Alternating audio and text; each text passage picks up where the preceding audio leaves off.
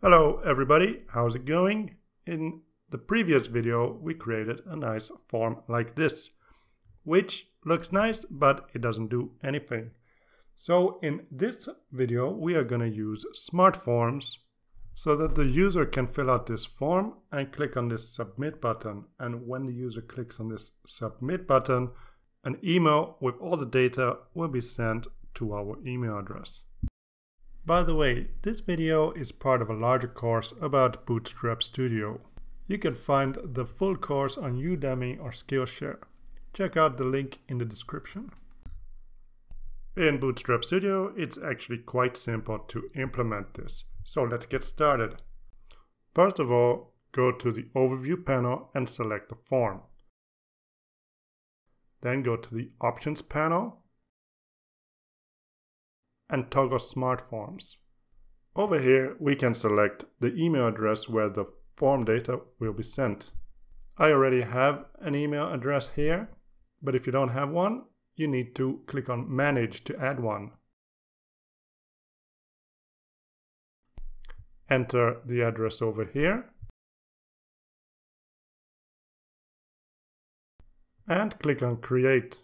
You will need to verify the email address using the verification code that Bootstrap Studio will send to you. Since I've already added a recipient, I will skip this step. Once you've added a recipient, go back to the option panel and choose it from this drop-down list. To make sure that the user does not leave any of the fields blank, we can use this validation field. If we set it to required, the user will get an error message if they leave it blank. Let's select all these radio buttons using the Control key to select more than one at a time, and go to validation and select required. And let's do the same with the email input field. Finally, it is important for us to set the button type to submit. Okay, now we are ready. Let's see this smart form in action by creating a preview. As you can see, when we try to submit without filling out the appropriate fields, we get an error message. We even need to make sure that it's a valid email address.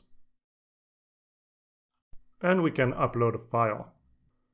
When we click on the submit button, we get this CAPTCHA to prove that we are not robots trying to take over the world naturally. Okay, our email has arrived. Let's check our inbox to see more specifically what it says. The email contains 3 pieces of information and an attachment.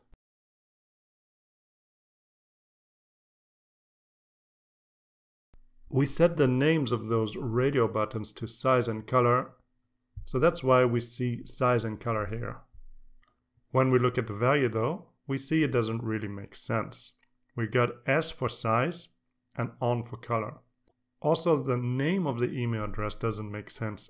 So let's go back to Bootstrap Studio to fix this. Let's set an appropriate value for each radio button.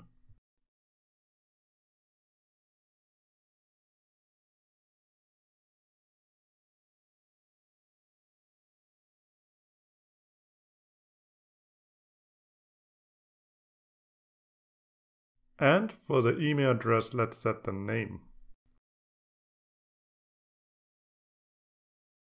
Okay, let's test it in a preview.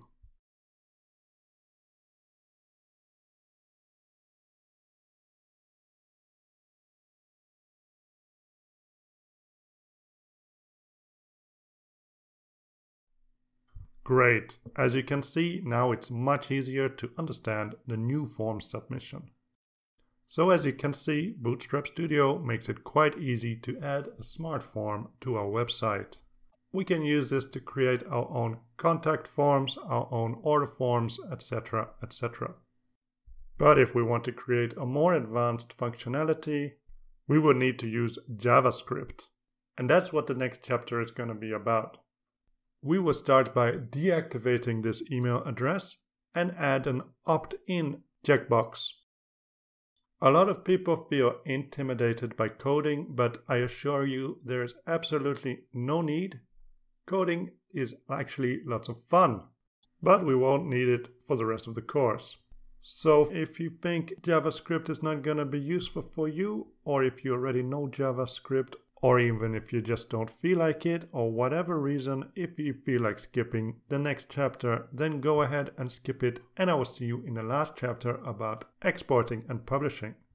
If, on the other hand, you are enthusiastic to learn a little bit about JavaScript, then I will see you in the next chapter. So long for now. Bye bye.